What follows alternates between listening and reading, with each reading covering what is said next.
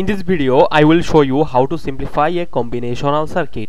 This circuit will known as combinational circuit because this circuit will contain the series and parallel branch of resistors inside it. Now let me read out the question. Find out the equivalent resistance or the total resistance of the given network across the marked terminals. See, here we have this terminal and this terminal marked, and this is A terminal and this is B terminal, and between these two terminals we have to find out the total resistance or the equivalent resistance of this circuit.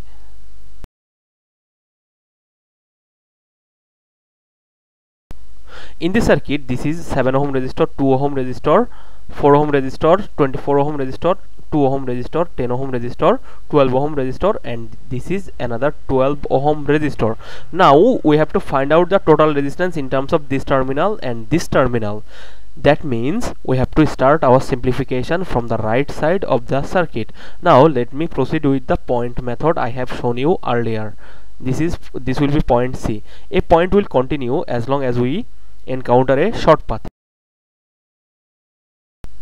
As long as we are going through a short path, if we encounter any resistance, we have to end up that point. See, if this is point C, we cannot proceed in this direction, or this direction, because we will encounter resistors in both of these three branches.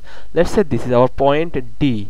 We cannot proceed with this D point in this direction, or this direction. This point will be our point B. See, as this is our point B and this is a short circuit, that means this B point will continue up to this point. Let's say this is our point E. Now we will start our simplification from the right side of the circuit. Look between the D and B point. You will see that we will see this 2 ohm and this 10 ohm resistors are connected in series. Therefore I can replace these two resistors with a single resistor. Let's say I denote that resistor with RT1. RT1 will be equivalent series resistor of this 10 ohm and 2 ohm, which will be equal to 12 ohm resistor. So this will give our first simplification of the circuit. See, after first simplification between the D and B point, I have got a resistor of 12 ohm resistor. Now look at this point and this point. You will see that we have two resistors, one of 24 ohm and another of 12 ohm. When two resistors are connected in parallel, we can replace that two resistor with a single equivalent parallel resistance. Then I will reduce these two into a single resistor. Let's say that resistor is RT2. If I use the formula of parallel resistor, 1 by RT equal to 1 by R1 plus 1 by R2, I will get RT2 equal to 8 ohm. There is another way of calculating the equivalent resistance of two parallel resistor. I have to calculate RT2. Let's say this is our RT1, this is our RT2. Then I just simplify. I will just multiply these two and add them to get our equivalent resistance.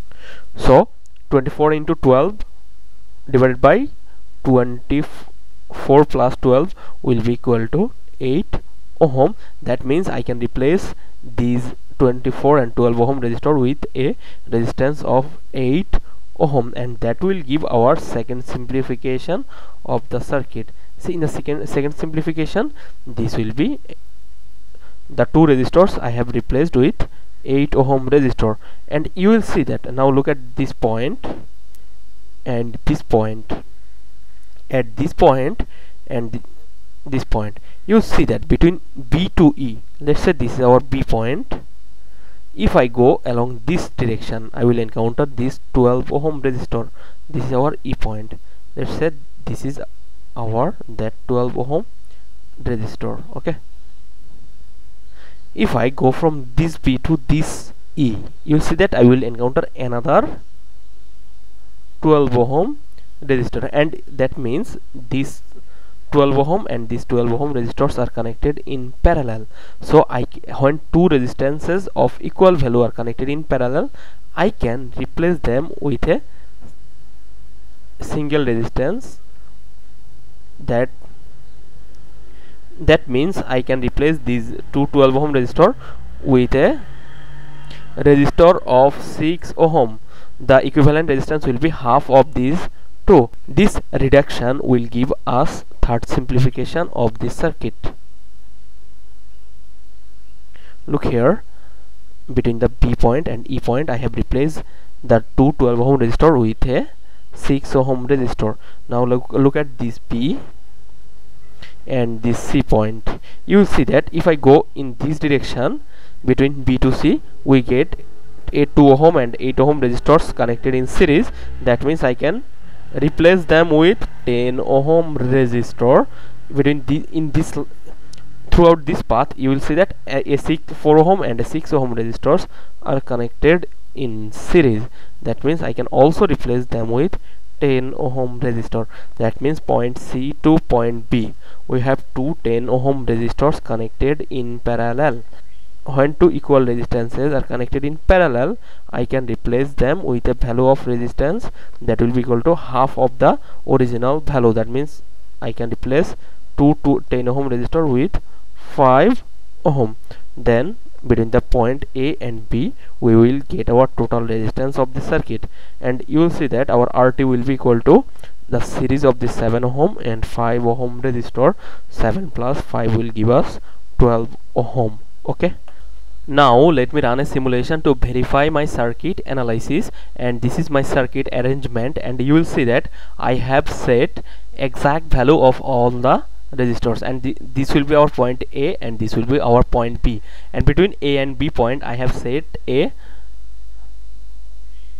multimeter and I have scaled it to ohm meter. If I run the simulation, you will see that the resistance between A point and B point, that is ohm meter, is showing equal to 12 ohm, and I have deduced the value of total resistance equal to 12 ohm. This verifies my circuit analysis. Okay, that's it. Thank you.